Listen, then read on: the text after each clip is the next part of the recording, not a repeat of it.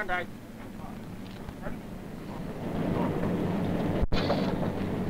Still hot. Still hot.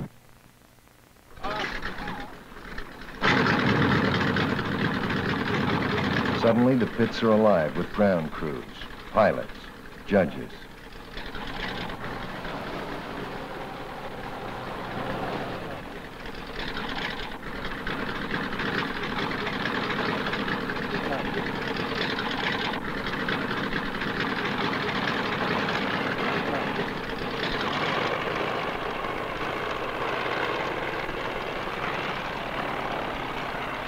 The talk is the talk of a close-knit group of experts, competitors from dozens of past air meets, and competitors today also, but at the same time old friends, willing to help each other and watch out for each other.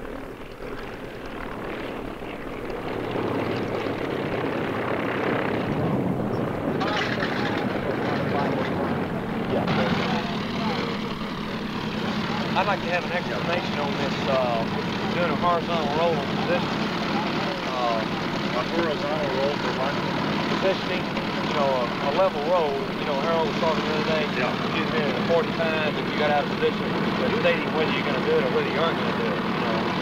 Yesterday, This is the one chance the pilots have to discuss the problems of today's program and the errors of yesterday.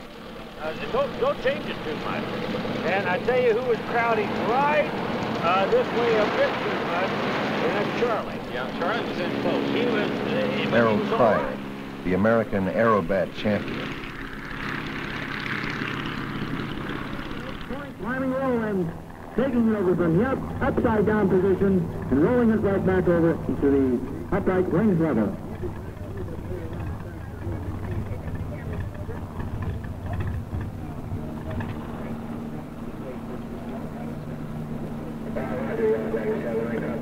Who's ready for it?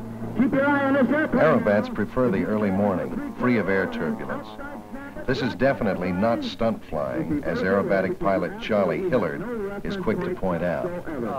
We were talking about the difference between stunt flying and precision aerobatic flying, and there is a big difference. I think to understand them, you have to know the definition of precision aerobatic flying. And my definition has always been precision aerobatic flying is getting the ultimate out of an airplane in every known conceivable position and getting the maximum performance out of the airplane at the same time. Now, stunt flying, of course, is done with similar type airplanes, but the stunt flying is usually something like flying through a house or crashing an airplane into a barn or something of that nature, flying under bridges or that sort of thing. And we don't really want to connect the two together. This is actually precision aerobatic flying. It's a tremendous sport. It takes a lot of thought and study, and there's just a lot more involved than most people realize. This airplane I'm flying is called the Krier craft. It was built by Harold Krier 3 years ago. It weighs 900 pounds empty, and it's, I think, one of the finest aerobatic airplanes that's ever been built. It's powered by a 165 or 165 horsepower Warner engine, and of course you can see it's a biplane. It has the double ailerons. When I say ailerons, this is what I'm talking about. It gives it much better control. I fly it with a sliding canopy on it, and you can actually fly it either way. I prefer the canopy though, especially for long cross-country flights. This is the instrument panel. This is my list of maneuvers. This is drawn out in a special code we use for aerobatics. It's called the Arresti Aerocryptographic, and each one of these little diagrams actually means a maneuver. For instance, this first one here is a vertical slow roll, and you go into a half of a 4-point roll at a 45 going down, and into a square outside loop. The little dashes mean inverted flight, and the straight line means level flight. The instruments, of course, are all grouped together. The two basic flight instruments that I use while I'm actually flying aerobatics are the airspeed and the altimeter. Of course, I cross-check my engine controls, but these two maneuvers here is what I rely on. Of course, you're always looking at the ground, too, to be sure that you don't get too close to it.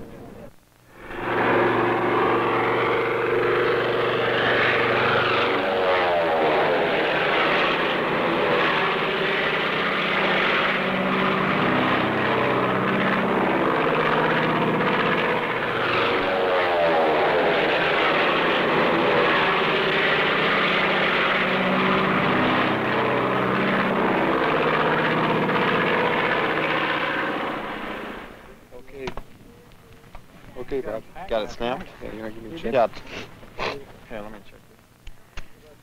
In a few moments, these men will calmly step out of an airplane for the thrill of the crowd. You and Vern, we want to make our, regardless of which way the indicator goes, Bob, we'll make our approach this way toward the bleachers, exit prior to the grandstand or over the top, and you, one of you guys track right and one track left. Yeah, okay, whoever. You take the right. I'll take the right. I'd rather take the right. We're flying this way. I'll take the right. That's downwind. Okay. Okay. You take the right, you take the left. Move out as far as you can and make it to at least 2,000 feet. Okay. And stay as close to the highway as you can. That way when you pick up your gear and just walk on the highway, that's when they pick you up. Right. Okay. Okay? Okay, then that means I'll be first out then. Yeah, I'll be second. Okay. And you guys gonna make another pass and then come down Yeah, with your right. team. Well, you guys are gonna make another pass We'll then. make a separate pass. You guys will go out and Second pass, you want to burn up about 20 seconds of bomb before we leave, right? Yeah. Okay. So you're going to be These doing all five the men of I'll the set all my Sierra Center of Carson City are the veterans of some 2,000 free falls. Their skill and daring make them a top attraction at the air races. All right, you're number 3, Danny's 2, and I'm 1. That's all right.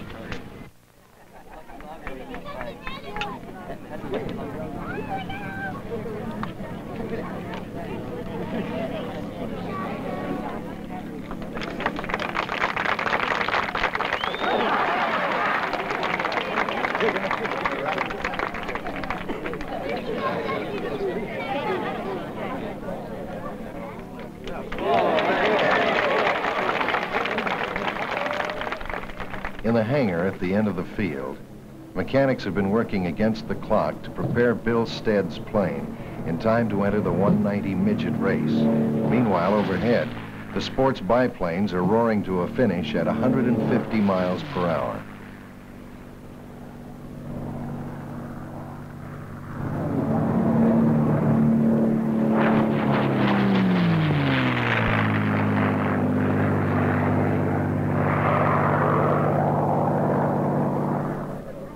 By now, Bill Stead is anxiously awaiting the delivery of his midget 190. To this man's enthusiasm must be credited the revival of the National Championship Air Races held here at Reno.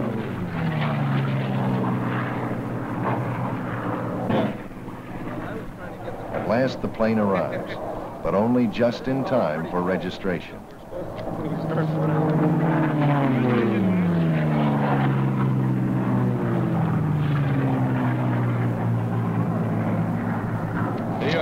Get the hell out of here. Okay, thank you. The 190 midgets, all home built, gross around 800 pounds and can reach speeds approaching 230 miles per hour. And if this is number 31, Miss Bernardino, he is really turning it on.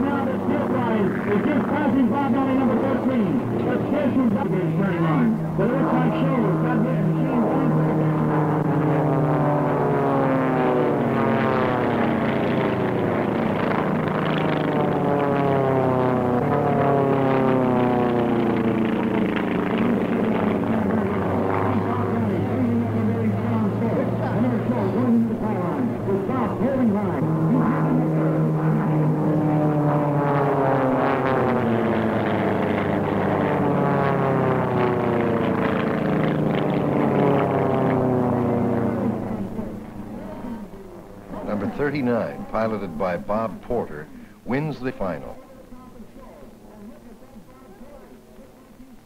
Now, take a nylon bag and some hot air, mix thoroughly, and you have a modern version of a device that was popular in the late 1700s.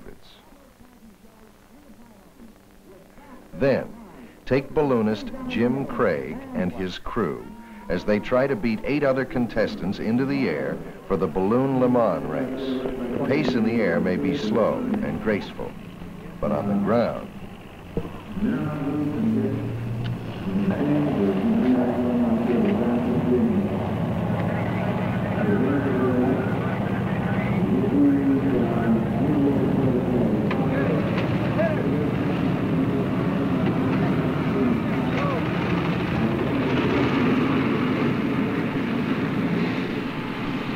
the Le Mans race requires that the balloon be inflated, flown, landed, and deflated again 1 hour from the starting gun.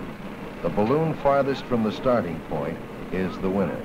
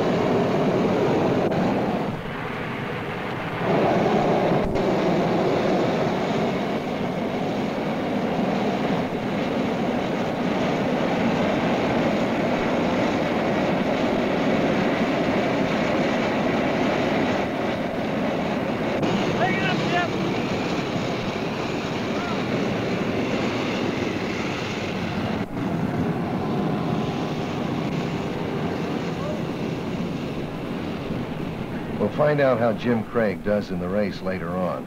But first, let's take a look at one of the special events at the air races. In World War II, the Mustang made history.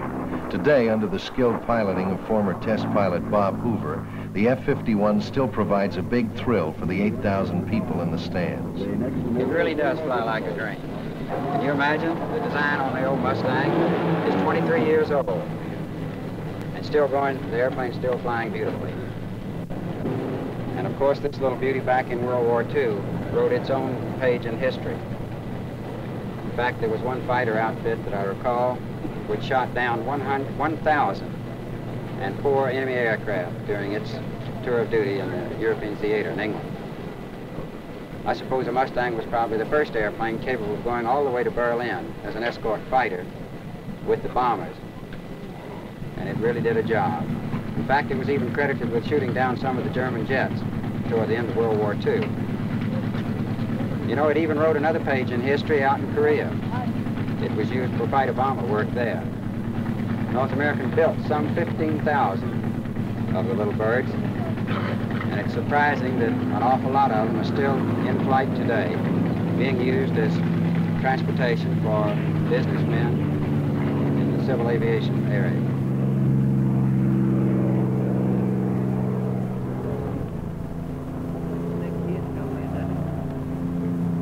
I'm sure Bob Hoover is smoother in uncoordinated flight than most of us are in coordinated flight. There he is on the right wheel, lifting out.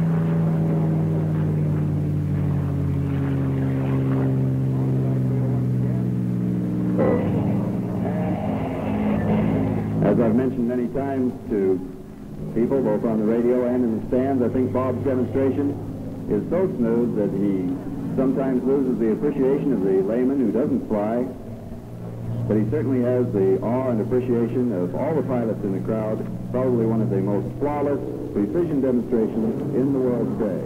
Now, turn it on here. The power and speed suggested by the Mustang and the Bearcat, even at rest, is a symbol of the air race itself. Now the highlight.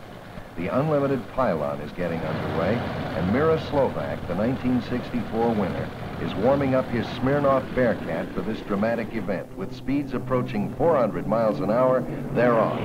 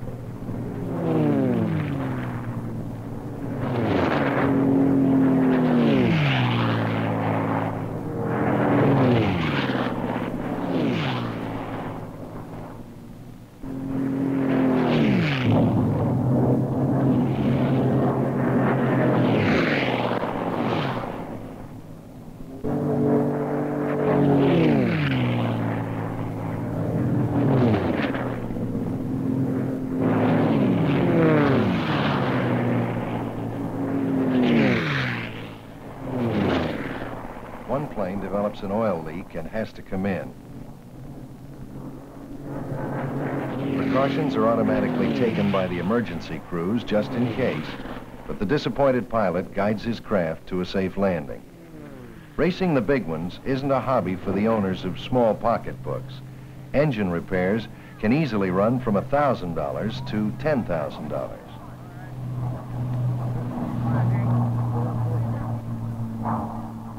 Overhead, the last lap is in progress, with Darrell Greenemeyer of Van Nuys, California, firmly in the lead with an average of 375 miles per hour. Balloonists don't get lost, but they always have to be found. 5,000 feet up the side of a mountain, Jim Craig and his balloon have been found, in better shape than the exhausted crew members who traded truck for Jeep, then Jeep for horse, to reach this almost inaccessible spot. Jim didn't know it, but he'd won the race and the balloon event for the second year running, and was again proclaimed U.S. champion of this rapidly growing and graceful sport.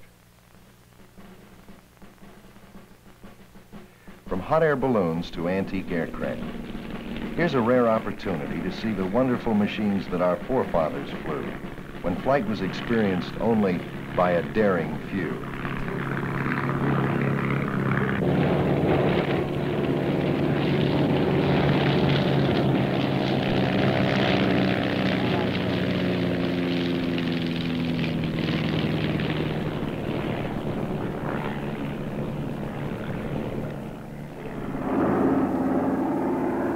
To jets. The National Air Races provide a pageant of progress in the air. Progress speeded in part by the skill and the enthusiasm of the men who engage in competitive flight.